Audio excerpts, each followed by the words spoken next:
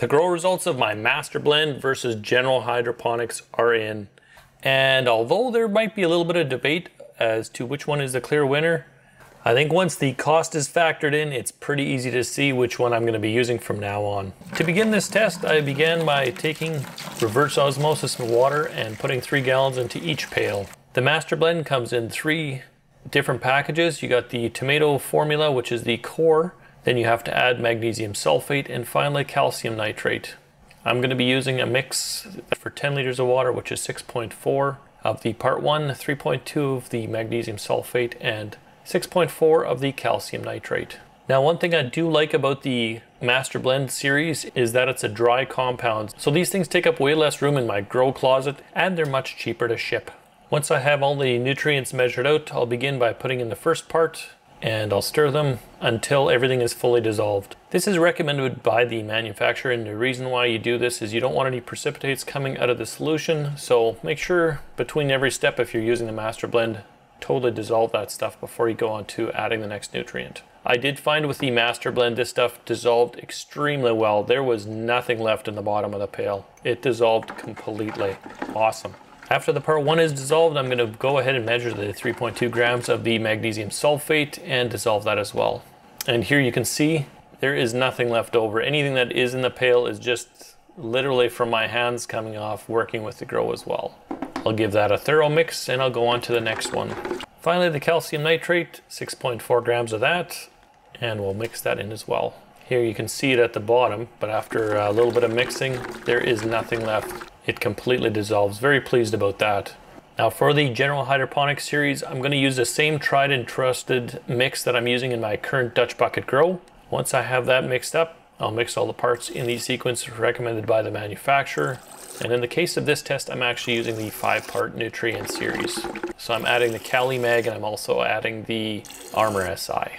And there's the recipe that I'm using. Now that the nutrients are all mixed up, I'm going to make sure that I pH them both to about 6. I've found 6 works really good as a starting point for pH. Then I'm going to do my typical setup with net cups, line them with cheesecloth, add the perlite to about a 1/4 inch from the top. Then I'll put the irrigation in and I'll start the seeds. I'm going to be using peas, clover, and Daikon radishes for this test. As you can see, there's no shortage of seeds. I just dumped a bunch in to make sure that there's lots. After that, a little bit of perlite's gonna go on top to cover up the seeds, and my grow is ready to get started. After a few days, once the seeds pop, I'm gonna take my 1/8 teaspoon of Great White, mix that up into a 200 ml container, and I'll evenly distribute that on both sides. Now, the only reason I use this stuff pretty religiously is I get just fantastic roots and I get no problem with brown root. It just eliminates problems for me. Here's a quick 30-second-ish grow montage before we take a look at the results.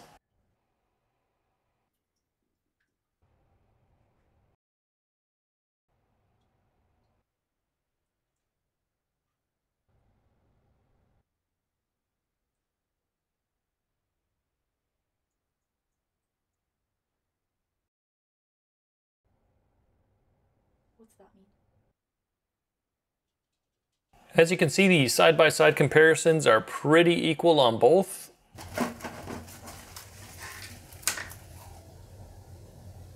That is the Clover in the MasterBlend.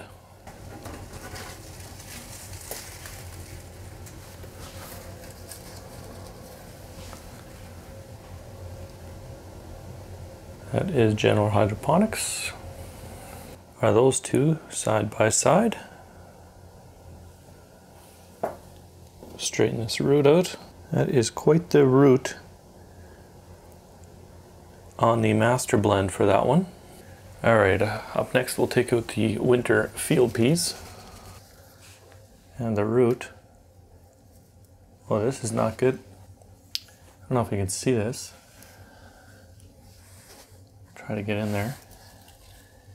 Your root is attached to the other root from the Daikon radish. So I'll do my best to not completely murder this thing. Nice pearly white roots. So I'll put that one down. Well, same deal with the roots Yeah, I must have torn the other roots off when I took it out. Again, a nice set of roots on here. Here's the two side by side. Much nicer roots on the ones on the right for this one.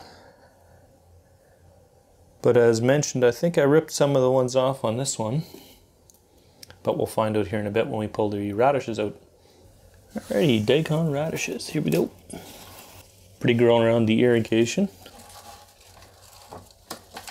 Oh, what a set of roots.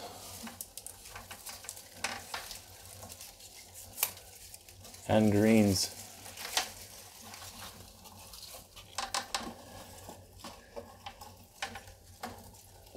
Wow, there is just roots for days here. And I am definitely ripping some of these off. They're around the cords, they're around everything inside the pail.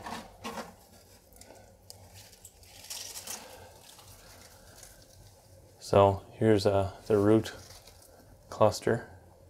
And you can see I kind of ripped some. Oh, it even smells good. It smells like fresh radishes. All right, let's get this guy out of here.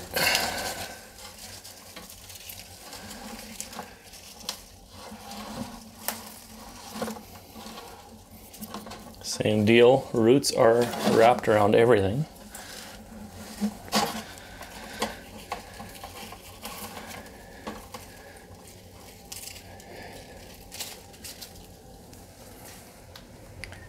All right, here's the roots on this one.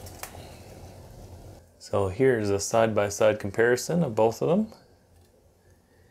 And very equal. You can see some of the roots that I've torn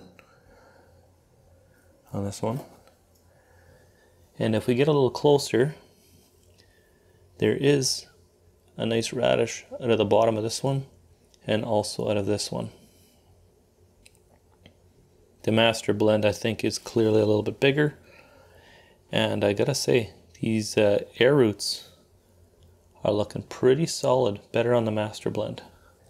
With the roots kind of stripped, this is what we're left with for the General Hydroponics. We'll do the same for the MasterBlend. Okay, so there is the MasterBlend, and you can see I busted off one of them. All right, so MasterBlend again on the left and General Hydroponics on the right. To me right here, you can clearly see, I think one is a better product. Let's separate them out a little bit. But these are quite a bit thicker on the MasterBlend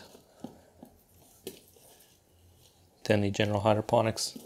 Let's take a look at the cost breakdown. As you can see here, the General Hydroponics series costs about 9.7 cents per liter to mix, whereas the MasterBlend series only costs about 2.9 cents per liter to mix. The shipping is also much cheaper because you're shipping a granule versus shipping a pre-dissolved liquid.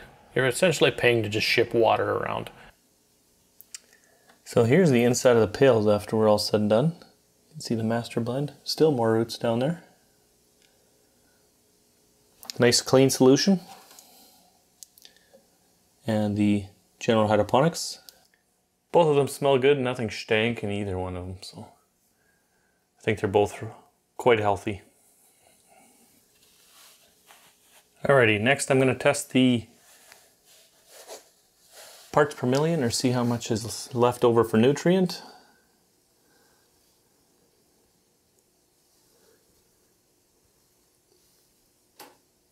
This one is showing 395,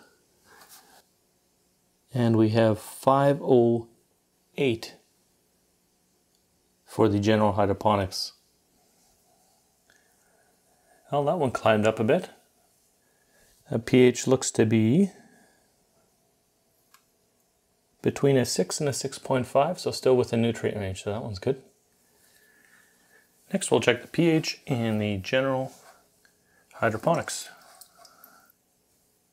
Alright, so finishing pH on this one,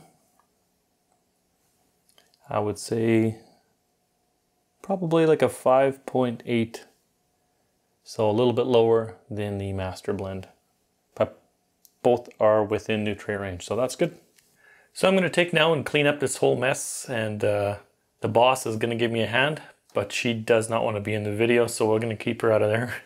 We're going to start up the next experiment, which is going to be a reverse osmosis versus regular tap water. So if you want to see that one when it comes out, it'll be up on the side.